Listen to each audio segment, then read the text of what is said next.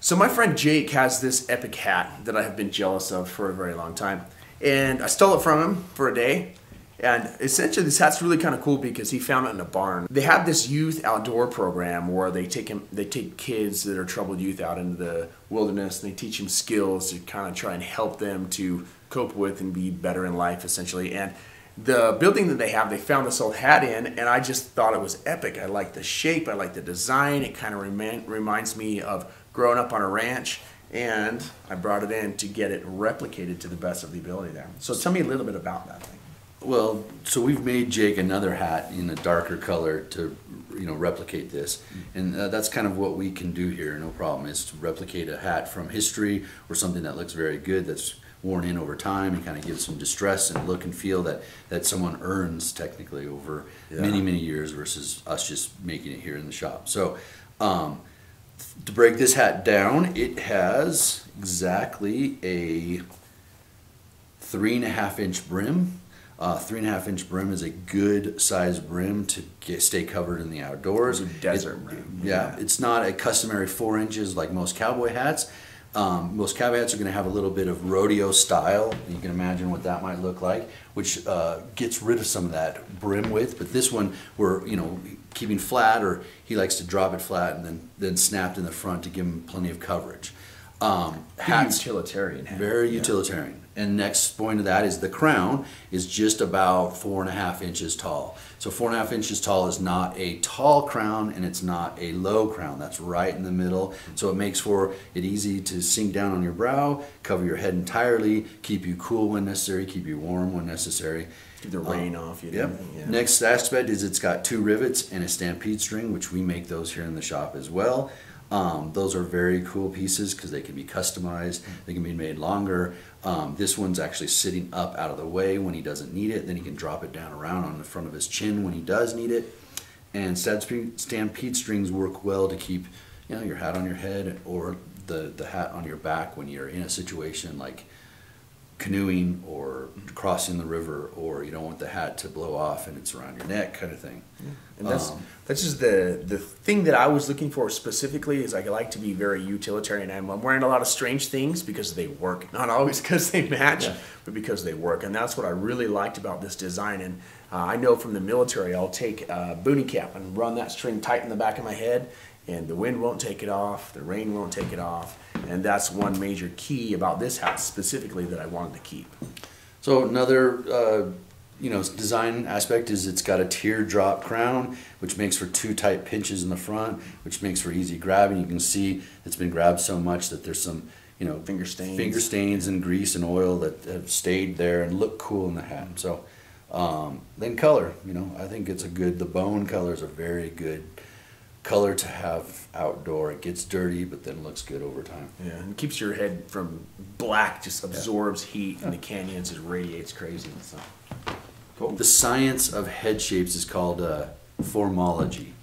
So, 150 years ago, formology was a very, very trendy science, and before we had fingerprinting, they thought formology was the best way to measure a part of the body, specifically the head, to understand the difference between ethnic races, and just intelligence, and then understand who they were dealing with. So this tool was created in France in the 1840s, 1850s.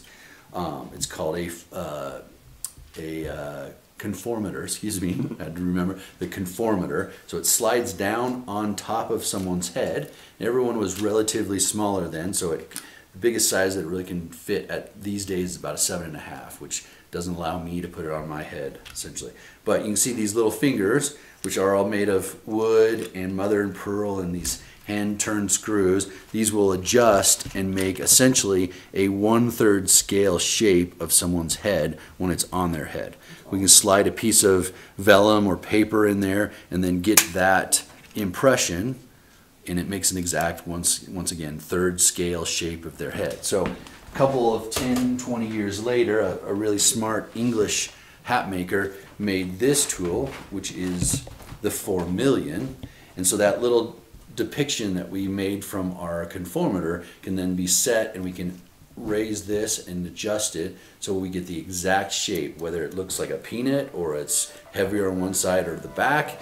This exact shape will allow us to then use as a tool to shape up the inside hole of a hat. Awesome. When the customer's gone. Very cool. So we do use this on occasion. We don't use it every day, but it's a very unique piece of history that's been adapted for the hat business, and it's a one-of-a-kind thing. That's really cool. A little bit of history of our shop. We call our brand Tatton Baird. So my name is Chandler Baird Scott, and we're at Tatton Baird Hatters. John Charles Tatton, who is this gentleman right here, was the very first hat maker in the state of Utah.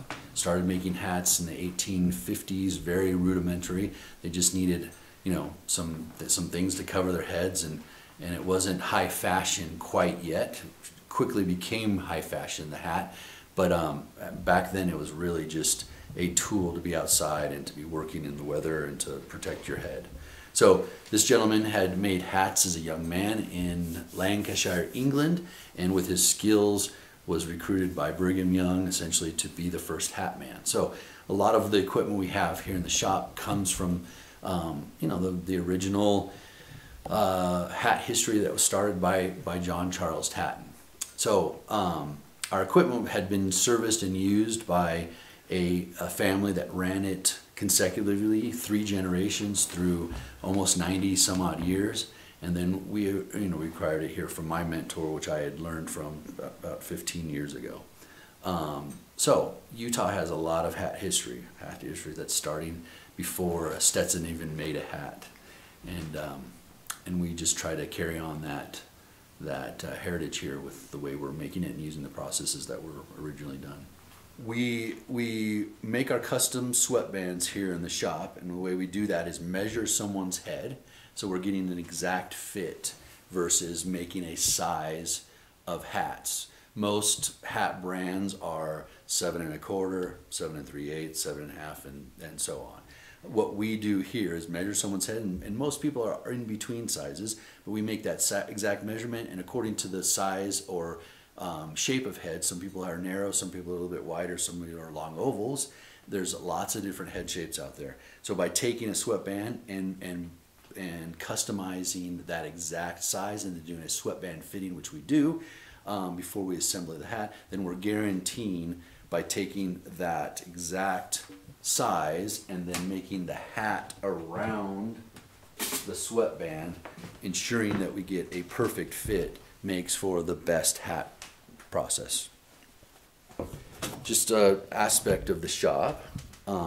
Over the years of being a hat maker and collecting stuff, I've collected hundreds and hundreds of these cute little things behind us. And these, most people think that they're a salesman sample, as if a salesman went out and said, hey, this is our new season's hat in a gray and a black, and go ahead and buy this. That was never what these were.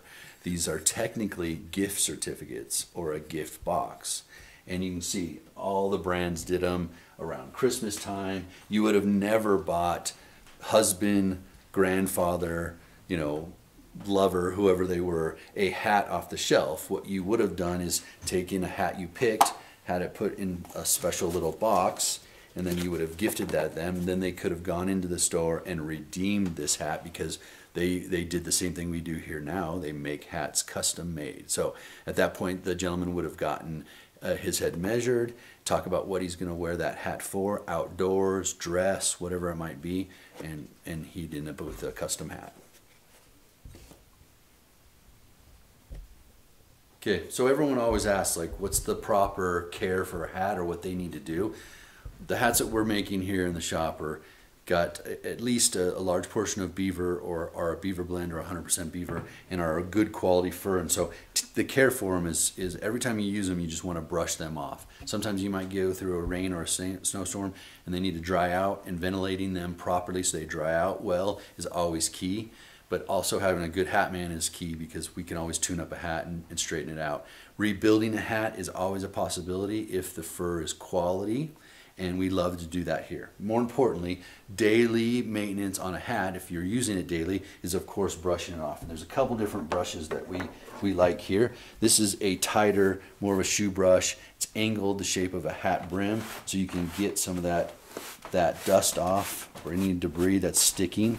The reason we want to kick that off is because if your hat gets wet, or you sweat into it, and then that dust clings to that sweat and dries, that's when you get a problem. If we knock some of that off and don't ever let it set into the fur, then our fur will live a lot longer than expected. Another option is a whip. We use these downstairs, and a whip brush allows us to hit quick and not do any damage. It's a lot softer bristle, and we can really get in there and kind of set fur at an angle.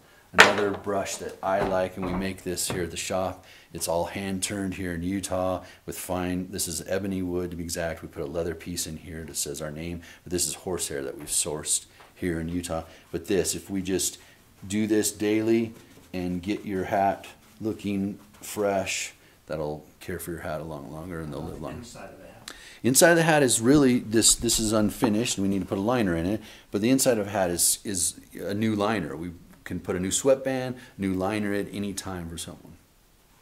So obviously we have a number of things that help us make hats better, and so I've collected up some shrunken heads that I've brought back from Ecuador and other places that I test little hats on just to make sure we're getting good fit and finish. So very important as a hat maker to have some shrunken heads here in the shop. That's epic. I tried not to laugh, I'm sorry.